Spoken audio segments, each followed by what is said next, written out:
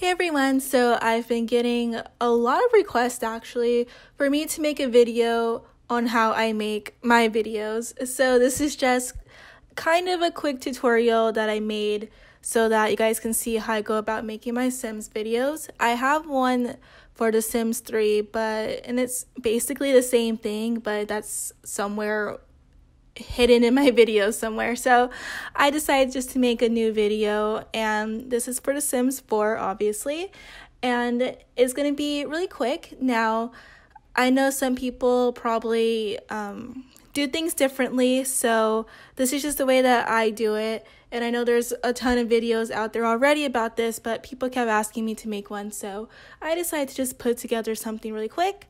So let's just get right into it, and I'm going to show you guys how I do this in the most simplest way possible. Okay guys, step one is you're going to need some cheats. Now there are two cheats I use. This is testing cheats on and off and headline effects on and off. So I'm going to explain what those two basically do. So to open up this dialog box, you're going to go ahead and press Control-Shift-C. And right now I'm typing testing cheats on in the little box. So I'm going to show you what that does later on.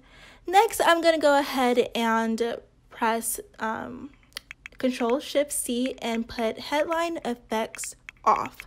So what that does is it takes away the plumb bob and it takes away all of the dialogue that happens when your Sims talk with one another.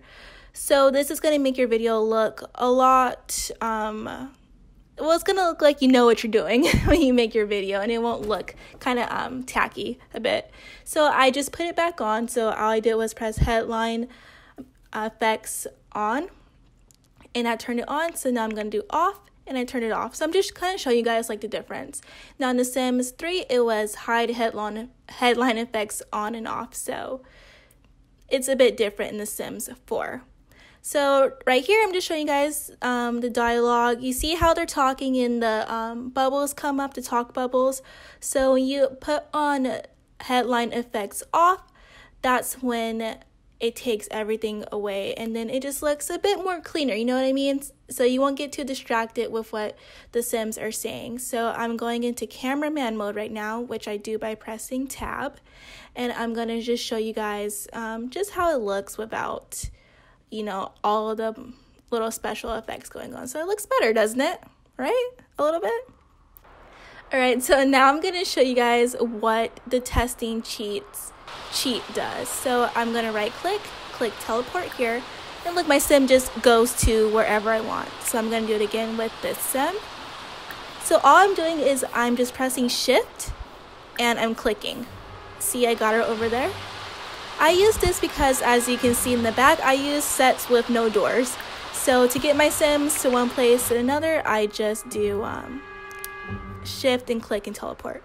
Next, I'm going to shift and click on my Sim, and a number of cheats pop up. You can modify your Sim and create a Sim and all that, but right now we're going to do cheat need, and we're going to do make happy. So this is going to make my Sim happy. Usually when I film a lot of Sim days and their needs go down, and so I just do make happy to make them go back happy again, so it won't ruin my shots. So I'm going to do it with this other Sim over here. Again, I am pressing shift and clicking on my Sim. As you can see, she is pretty upset because there's a thunderstorm going on right now, even though I chose summer for this season.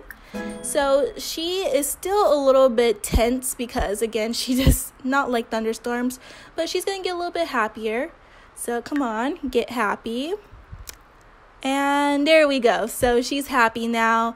So I like to use that cheat just to get my Sims back in a good mood so I can get a good shot. So step number 2 is your graphics and settings. Now this can make or break your video. Well, not really. If you have a good story, you don't have to worry about this. So I'm just going to show you guys my game options. Now I have everything on high. I know if you don't have the best computer, this will really slow down your game. I used to be the same way. I used to play The Sims 4 on my HP laptop, and I used to put it on laptop mode, and that really messed up my CC. It would run a lot smoother, but it wouldn't look right. So I had to invest in another computer, and now I'm able to play my graphics on a bit high. So if you can't get your graphics this high, that's okay. Now with my camera options, I have all this checked, and I do use the Sims 3 camera because I'm just used to using the Sims 3 because I used to make Sim 3 videos. With my screen capture, I have it on capture size large, which takes up a ton of space on my computer, but I delete all my videos once I'm done. And then for your capture, you want to do uncompressed. That's how your videos get amazing. So with your with the picture capture, I have the dialogue box to come on once I'm done. I have that because I have kind of bad hearing and I can't hear when I'm done filming, so the box helps. Step 3 is camera controls. So this is the most important one. So what I like to do is I'm just going to show you guys how I get these shots. So I go into cameraman mode, and I do that by pressing tab. And as you can see, you can zoom in, zoom out, get up in there, get way far away. You can get the details on close things. So we're going to go to my other sim. I'm going cameraman mode tab, and I'm zooming in and out and all that, and I'm zooming back in. I'm just showing you guys what you can do. So yeah, that's how you get really up there. You just press tab so that you're in cameraman mode, and to get out of there, just press escape.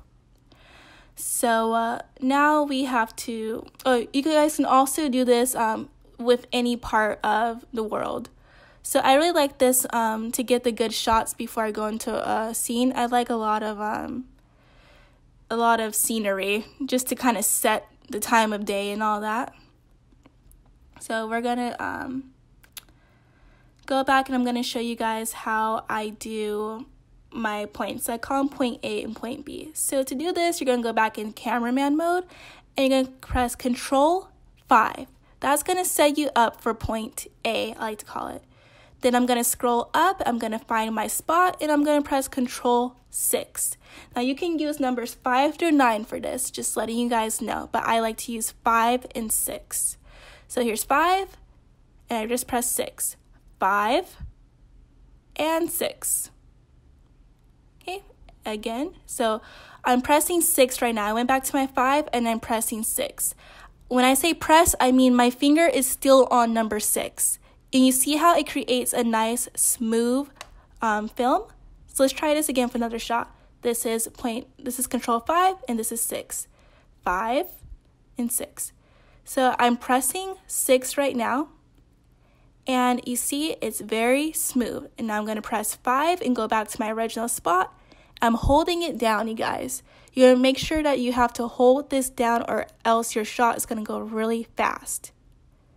So let's try this again. I'm set my points already. So this is 5 and 6. 6, and I'm going to go back to 5. So now I'm going to hold on to it. I'm pressing down on 6. See how slow it goes, and it doesn't look too rough? And I'm going to go ahead and press 5. Press down on it. I'm not letting go. And it just creates a much smoother thing. And I'll go ahead and press 6 again, just so you guys can see. Now I'm going to do it again with another shot. So remember, you're going to set your points that you want. It's 5 and 6. And you can also do this again, like I said, with scenery outside. So I'm finding number 6. I already pressed 5. I'm finding where I want my point B to be. So I'm going back to 5 and 6. Okay. And that's just me just pressing 5 and 6. I'm not holding on to it. So now I'm going to go ahead and hold on to it. I'm holding on to 6, and I'm not letting go. And you see, it's a nice, smooth transition. Okay. All right, step number 4, the background. I think having backgrounds in your shot is absolutely important. So what I did is I set up a nice little room. I used the same couch and the same color wall. I decorated one room. I'm not a very good decorator, by the way, but I decorated this side of the room. Very nice. And then the other side, I didn't really decorate that well. So you can see there's not much going on. So why I'm doing this is I'm just letting you guys know the importance of having something in the background, just so that your shot can look a little bit more alive. So compare this with all the background decorations compared to this that really doesn't have much going on. So it's a big difference. And you're just going to see just how cool your shots come out and how differently they look. So while this is playing, I'm just gonna recap with you guys. So back to like what I was telling you guys with the control 5 and 6. When you go into cameraman mode, you're gonna find the spot where you're gonna start at, and you'll press control 5. And then you're gonna find the spot where you want to end, and you're gonna press control 6. So those are gonna be your 2 points. And when you go slow, you're just going to press down on that number and do not let it go. Just simply press down. Right? I hope I explained this to you guys really well, but I don't know. If you have questions, just ask me in the comments. All right, step number 5 is the story. You're going to need a cool story. So I'm just showing you thumbnails of my past videos. Now, I'm not telling you to make a video about a sugar daddy or strippers or anything like that. But your story has to be, just a bit interesting for people to want to continue to watch it. So these are just like some of my favorite stories that I've created.